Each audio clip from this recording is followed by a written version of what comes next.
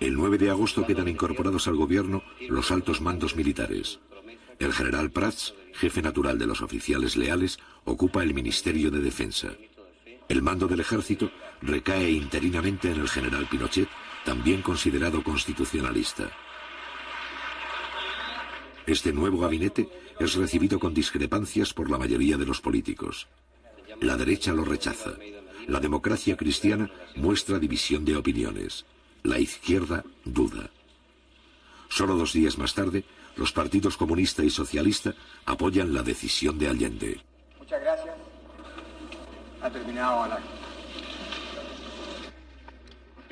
Bom, Pinochet fazia parte do gabinete militar, cívico-militar, lá da crise e tudo isso. Ele era constitucionalista, até onde se sabia, e era traidor também, né?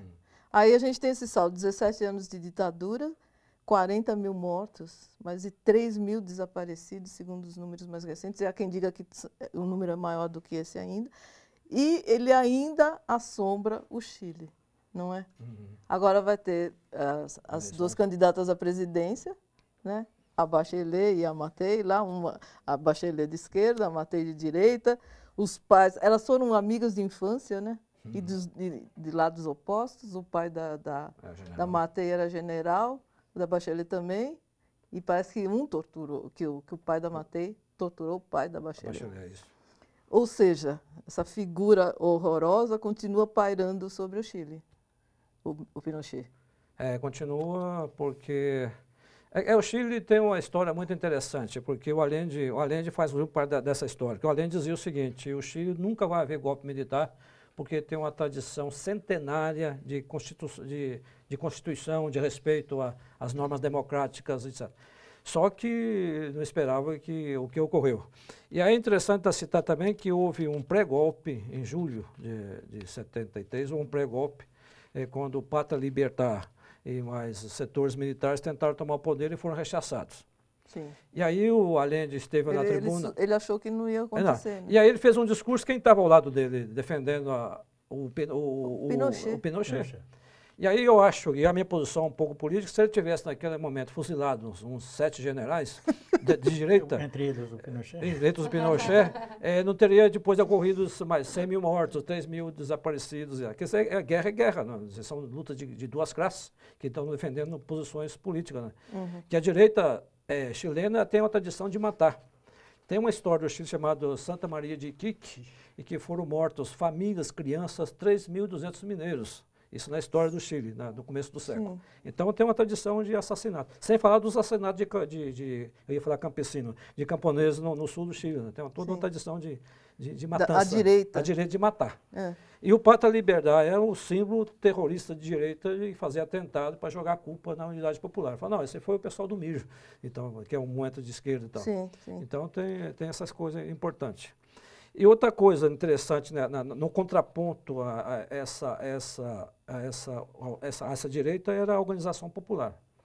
Eu nunca vi coisa tão fantástica no Chile, foi a organização popular. Quando os caminhoneiros faziam greve, os patrões queriam parar, os trabalhadores iam quilômetros e quilômetros a pé para trabalhar. Só para contrariar iam trabalhar para furar a greve patronal, que é lockout. Né?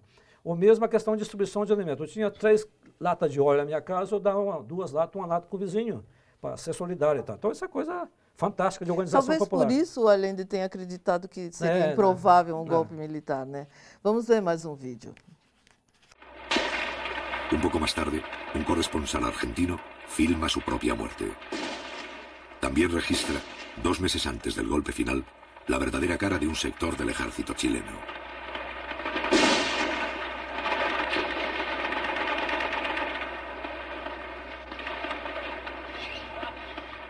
Deli, o Brasil teve participação nesse golpe do Chile. De que natureza foi essa participação?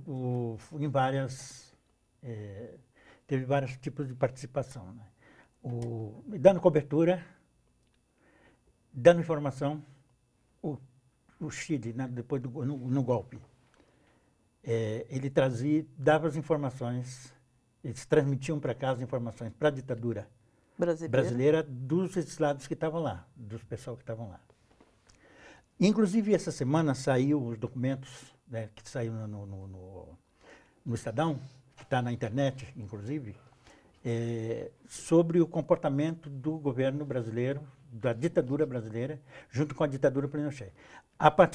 Imediatamente depois do golpe, o Brasil foi o primeiro país a reconhecer o governo do Pinochet. Foi o primeiro, foi o Brasil. E, em resposta disso que está aí, o Pinochet mobilizou todas as suas forças na ONU para votar a favor do Brasil, para o Brasil ser o dominante, o país dominante na usina de Itaipu. Isso está nos documentos secretos que agora é que saiu, que está na internet. Pedaço da nossa história para esquecer, né? E aí, é interessante a participação do Brasil. Eu tinha uma amiga chamada Iracema dos Santos, já falecida, do Sergipe. Ela foi interrogada por militares chilenos. Ao lado dela tinha um oficial negro com a farda chilena. E no Chile não tem negro, naquele tipo de negro, né? Então, quer dizer, oficiais brasileiros estavam assistindo o interrogatório de brasileiro dentro do Estado Nacional. Meu Deus, que história é essa? Vamos ver mais um vídeo? Vamos lá. El día 4 de septiembre se cumple el tercer aniversario del triunfo electoral de Salvador Allende. A pesar de la crisis, los simpatizantes del gobierno realizan una de las concentraciones más grandes de la historia política del país.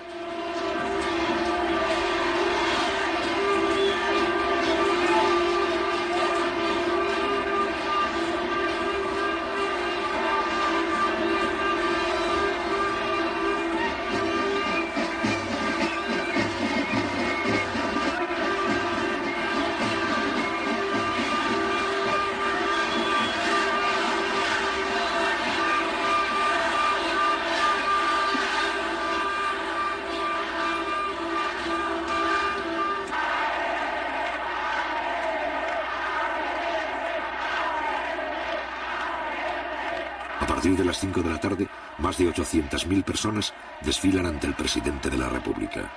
3 días después, Salvador Allende informa a sus colaboradores que desea convocar un plebiscito para resolver por la vía democrática la continuidad del gobierno. La fecha marcada para dar a conocer públicamente este plebiscito es el día 11 de septiembre. Se de onde você acha que o Allende errou? O Allende foi a quarta tentativa para ser presidente. É a história um pouco do Lula também. Só que a posição dele foi de muito compromisso com o povo, né? É aquela história, eu vou até o fim na minha posição política. Inclusive, ele tinha uma divergência um pouco com o sobrinho dele, com o Pascoal Allende. O Pascoal Allende era sobrinho do Allende e tinha a dirigente máxima do MIR em 74 na clandestinidade. E aí tem uma história que uma vez o Allende encontrou com o Pascoal, tinha um moleque de 20 e poucos anos, e deu uma caixa de papelão para o Pascoal Allende, de presente.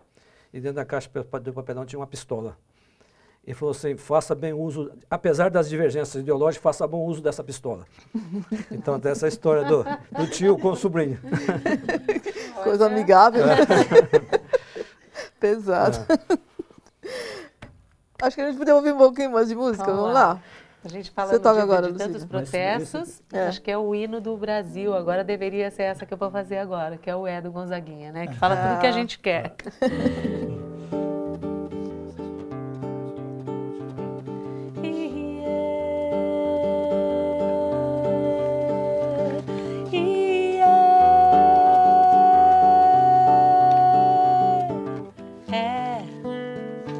A gente quer valer o nosso amor, a gente quer valer nosso suor,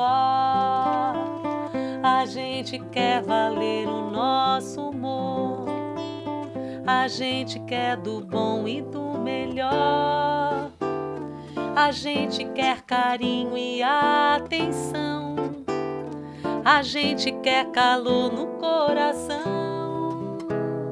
A gente quer suar mais de prazer, a gente quer ter muita saúde, a gente quer viver a liberdade, a gente quer viver felicidade.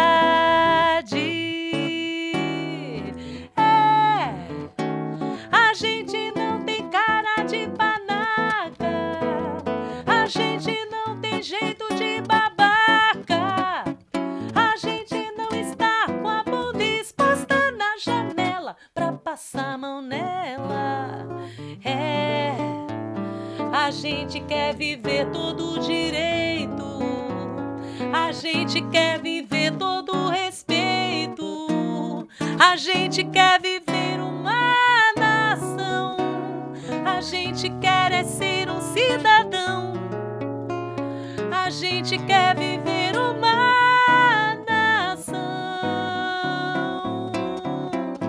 É, a gente quer valer o nosso amor, a gente quer valer nosso suor, a gente quer valer o nosso humor, a gente quer do bom e do melhor, a gente quer carinho e atenção, a gente quer calor no coração, a gente quer suar mais de prazer, a gente quer é ter muita saúde, a gente quer viver a liberdade, a gente quer viver felicidade.